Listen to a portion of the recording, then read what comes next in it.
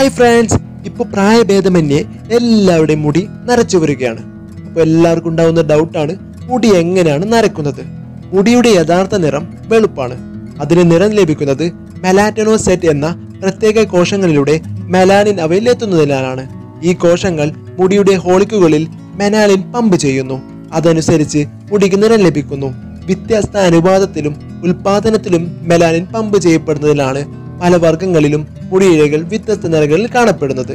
പ്രധാനമായും നമ്മുടെ ജീനുകളിലെ വിവരങ്ങളുടെ അടിസ്ഥാനത്തിലാണ് മെലാനിന്റെ അളവും ഏത് മെലാനിൻ വിഭാഗമാണെന്നൊക്കെ നിശ്ചയിക്കപ്പെടുന്നത്. ജനിക്കുന്നതിന് മുമ്പ് തന്നെ മെലാറ്റനോസൈറ്റുകളുടെ ഉൽപാദനം ആരംഭിക്കുന്നു. അവയുടെ പ്രവർത്തനം പ്രായമാകുന്നതിനനുസരിച്ച് കുറഞ്ഞു തുടങ്ങുന്നു. സാധാരണയായി 30 വയസ്സ് കഴിഞ്ഞാൽ ഓരോ 10 വർഷം കഴിയുമ്പോഴും ഇവയുടെ പ്രവർത്തനം ഏകദേശം 10 മുതൽ 20% വരെ കുറയുന്നു. അതെങ്ങനെ സംഭവിക്കുന്നു എന്ന് ഇപ്പോഴും നിഗൂഢ രഹസ്യമാണ്. ശാസ്ത്രജ്ഞർ വിശ്വസിക്കുന്നത് നമ്മുടെ മുടിയിലെ ഹോളിക്കുകളിൽ ഒരു മെലോനജനിക് ക്ലോക്ക് പ്രവർത്തിക്കുന്നു എന്നാണ്. ആ ക്ലോക്കാണ് കാലാനുസൃതമായി ഇത്തരം പ്രവർത്തനങ്ങൾ നിയന്ത്രിക്കുന്നത്. നരബാധിച്ച മുടിയിൽ മെലാനിന്റെ കുറവോ അസാധ്യമോ ഉണ്ടാകും. ഇത് മെലാനോസൈറ്റുകളുടെ പ്രവർത്തനം നിലയ്ക്കുന്നത് കൊണ്ടാണ് സംഭവിക്കുന്നത് എന്നാണ്. ഇനി നമുക്ക് മുടിയുടെ സവിശേഷങ്ങൾ അറിഞ്ഞാലോ. സസ്തനിയുടെ ഏറ്റവും സവിശേഷമായ പ്രത്യേകതയാണ് അവയുടെ മുടിയും രോമങ്ങളും. ത്വക്കിനടിയിലുള്ള ഹോളിക്കിൾ എന്നറിയപ്പെടുന്ന പ്രദേശത്ത് നിന്നാണ് മുടിനാരുകൾ വളരുന്നത്. മുടിയിലെ ജീവനുള്ള ഏക ഭാഗം ഈ ഹോളിക്കുകളിലാണ് കാണപ്പെടുന്നത്. ത്വക്കിന് പുറമേ കാണപ്പെടുന്ന മുടിനാരുകളിൽ യാതൊരുവിധ ജീവരാസ പ്രവർത്തനങ്ങളും നടക്കുന്നില്ല. അതുകൊണ്ട് തന്നെ അതിന് മൃതമായി കണക്കാക്കുന്നു. മുടിനാരിനെ നെറുകെ ഛേദിച്ച് പരിശോധിച്ചാൽ അതിന് 3 പ്രധാന പാളികളുള്ളതായി മനസ്സിലാക്കാം. ഇതിന്റെ പുറമേയുള്ള പാളിയെ ക്യൂട്ടിക്കിൾ എന്ന് വിളിക്കുന്നു. അതിനു മടിയിൽ കെരാറ്റിൻ അടങ്ങിയിരിക്കുന്നത് കോർട്ടെക്സ് എന്ന പാളിയാണ്. മധ്യപാളിയെ മെഡുല എന്നും വിളിക്കുന്നു.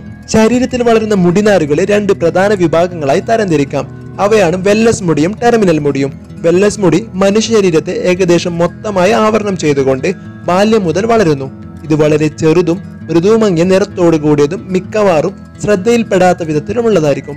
ടെർമിനൽ മുടി ഇടതൂർന്നതും നീളമുള്ളതും ഇരുണ്ടതുമാണ്. ഇത് വെല്ലസ് മുടിയെ അപേക്ഷിച്ച് പൊതുവെ സാധാരണമല്ലെങ്കിലും ശ്രദ്ധിക്കപ്പെടുന്നതാണ്. കൗമാരകാലങ്ങളിൽ പ്രത്യേക ശരീരഭാഗങ്ങളിൽ വെല്ലസ് മുടിക്ക് പകരം ഇത് വളരുന്നു.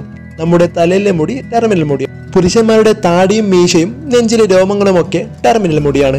മനുഷ്യനിൽ കൈത്തണ്ടകൾ, പാദതലങ്ങൾ, ചുണ്ടുകൾ എന്നിവിടങ്ങളിൽ എവിടെ വേണമെങ്കിലും രോമങ്ങൾ കിളിർക്കാം. തലയിലെ മുടി ഒരു താപ പ്രതിരോധകാരിയായി പ്രവർത്തിക്കുന്നു. സൂര്യനിൽ നിന്നുള്ള അൾട്രാവയലറ്റ് കിരണങ്ങളിൽ നിന്നും അവ സംരക്ഷണമേകുന്നു.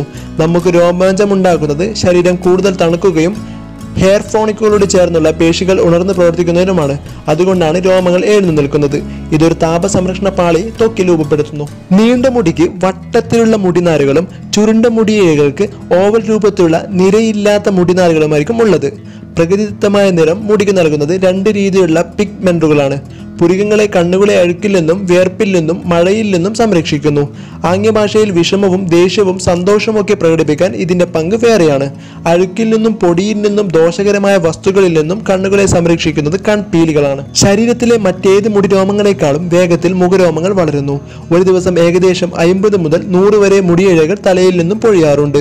ഒരു മുടിയുടെ ഏകദേശം ആയുസ് 2 വർഷം മുതൽ 7 വർഷം വരെയാണ്. വളരെ കുറച്ച് സസ്തനികൾ മാത്രമേ രോമം കുറഞ്ഞ ജീവികളായുള്ളൂ. അവയിൽ ചിലതാണ് ആനകൾ, കണ്ടാമൃഗം, നീർക്കുതിരകൾ, പന്നികൾ മുതലായവ. അപ്പോൾ എല്ലാവർക്കും വീഡിയോ ഇഷ്ടമായെന്ന് വിചാരിക്കുന്നു. ഇതുപോലുള്ള പുതിയ അറിവുകളും പുതിയ വിവരങ്ങളുമായി ഞാൻ വീണ്ടും വരുന്നതായിരിക്കും. വീഡിയോ ഇഷ്ടപ്പെട്ടാൽ ലൈക്ക് ചെയ്യുക, കമൻറ്റ് ചെയ്യുക, ചാനൽ സബ്സ്ക്രൈബ് ചെയ്യാൻ മറക്കരുത്. അപ്പോൾ പുതിയ വീഡിയോയുമായി വീണ്ടും കാണാം.